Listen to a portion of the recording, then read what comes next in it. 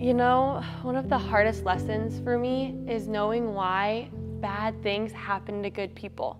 I mean, just look around right now. Just scrolling through social media or watching the news, you'll see a lot of heartbreaking stories. But God is so powerful and so strong. Why does He let these things happen? Why didn't God save my grandma from breast cancer? Why didn't He stop them from bullying me?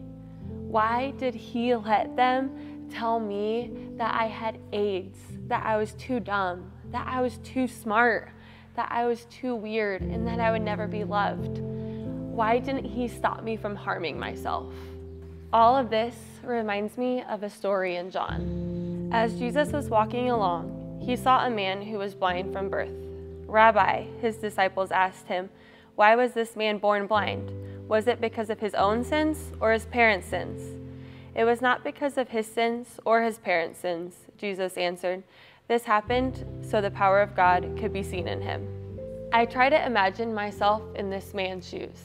He was blind, hungry, a beggar. Little did he know that God was going to use him to spread His word and to show how strong and how mighty God is in our trials.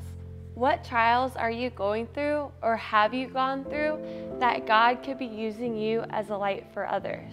In the midst of our struggles, sometimes it's hard to see God. But no matter your situation, God is with you. If you're struggling, remember you are not alone. And if you feel called to, leave a comment and I would love to pray for you.